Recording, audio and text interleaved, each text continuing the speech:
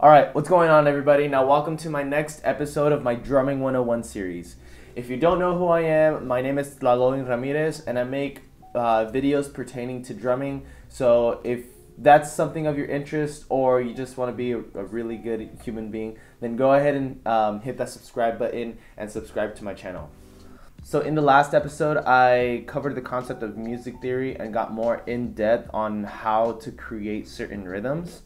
However, there are a few of you guys who asked questions on how to play a 5-lit over 3/8 notes, which is something that I didn't go over in the last video. I'm not exactly sure if this specific rhythm has a certain name. I'm pretty sure 5-lits over 3/8 notes. Oh, I think it's 5 over 3 is the correct term for it. And basically what you do is you play 5 notes within the space of 3/8 notes.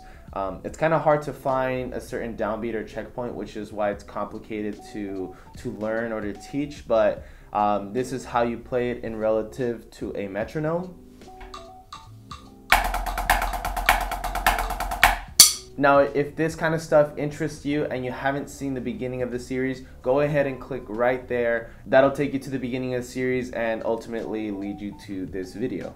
So now that I have gone over a few of your questions of the last video and kind of retouched what the last video was about, I'm going to be talking about the introduction of this video, which is going to be talking about technique. Now I want to remind you guys that this topic is very subjective, so ideas, philosophies, and a bunch of different interpretation of what technique is can vary between instructors. So it's just a heads up, everything that I tell you guys, everything that I teach you guys is just an opinion, and it's just the way I have learned through my experience of drumline. Alright, so I want to introduce this topic by having you guys imagine giving a pair of sticks to a child or a toddler. Would they hold it like this? Probably not.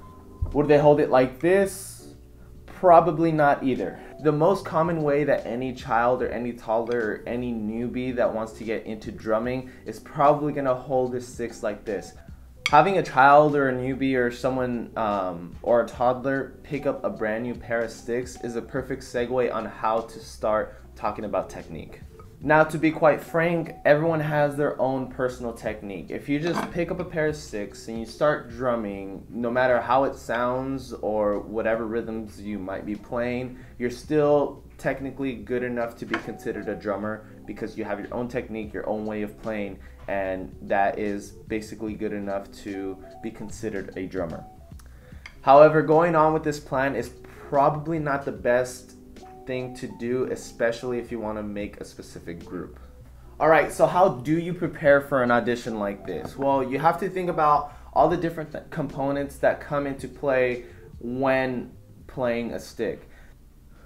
The first and biggest mechanic that you're able to use to move a stick is obviously your arm. You can use your arm to go up and down, which causes a stick to go up and down and play a drum. The next component is your wrist.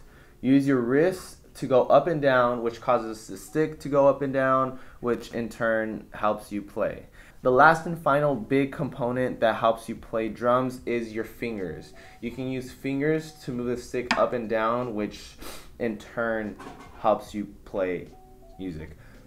So your arm, your wrist, and your fingers are the 3 biggest adjustments that you can do to start off to help yourself change your technique to look like the group or people that you want to look like. And adjusting your technique and your style to look like other people or look like a specific group that you want to audition for is a perfect segue and perfect plan that you want to take in order to audition and hopefully make the groups that you want to audition for. So the next thing that I want to talk about pertaining to technique is your fulcrum.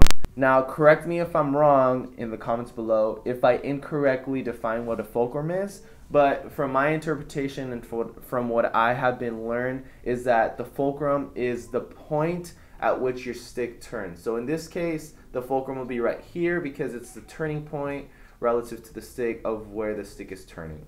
Now, what I have been first taught the fulcrum is, and what I believe a lot of instructors teach to younger kids because it's simple, it gets the job done, and you can execute enough things at the lower level with the fulcrum that they teach you. And the way that they do it is you take your index and your thumb finger, you make a cross basically, you put a stick in between, and there you go. That's your fulcrum. It's one single point. Now, when it comes to a higher level and more intricate way of thinking, you kind of adjust your fulcrum into different parts of your hands. So personally, I like to have my fulcrum in between like the 3 fingers, middle thumb and index. It gives me more control over the stick, which in turn helps me play more intricate and more complicated things either faster or better or whatever the case may be. So like I said, this topic is subjective, so if you need help with what your fulcrum is, go ahead and ask your peers around you or your instructors, or just go out and audition and learn something new about a fulcrum. And there are plenty of instructors out there that will help you guys learn exactly what they want, what they expect, and how to achieve it.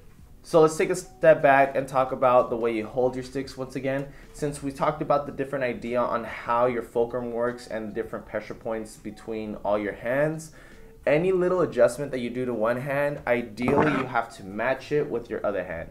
And this goes on for any new thing that you do. Whatever you learn on this hand, you match it on this hand, which is why that this grip in particular is called match grip. Now, other different types of grips consist of what we call traditional grip. Now, this is the one where the snares kind of hold it a little funky, and this comes from like back in the day, I believe, the drummers whenever 2 people would have war or combat, the drummers in the sidelines would hold it like this, and they just traditionally kept it the same way for a while. But yeah, this is called traditional grip.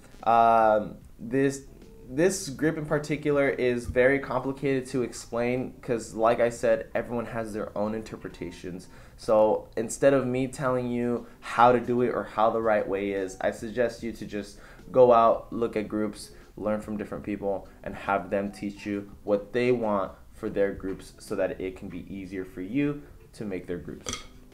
So I'm going to go ahead and sign off this video by saying that I haven't really taught you guys all that much.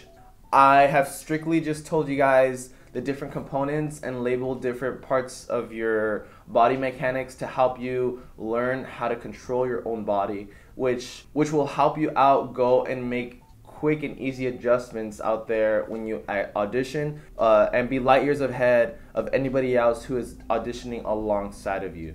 So I really just intended this video to be an informational video of how your body works and different labels and mechanics throughout your arm and hands to help you go out and take the information from other people and apply it better. So just to review, this is your arm that goes up and down, your wrist and your fingers are the 3 main components and different levels that you can use throughout your playing style that helps you look like a different group. And the fulcrum, which is the point of rotation of where your stick goes, can be changed all throughout your hand, making sure that, once again, you want to look like the people around you or look like the style of the group you want to audition for, which will in turn help you guys make that specific group. So that's going to conclude everything for today, you guys. I hope you guys liked this video, which if you did, go ahead and smash that like button.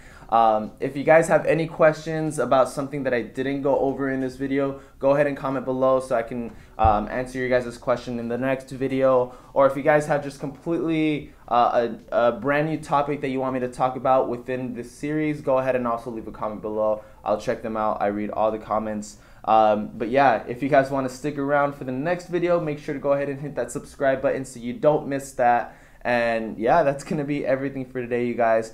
I will see you guys for the next one, and peace out.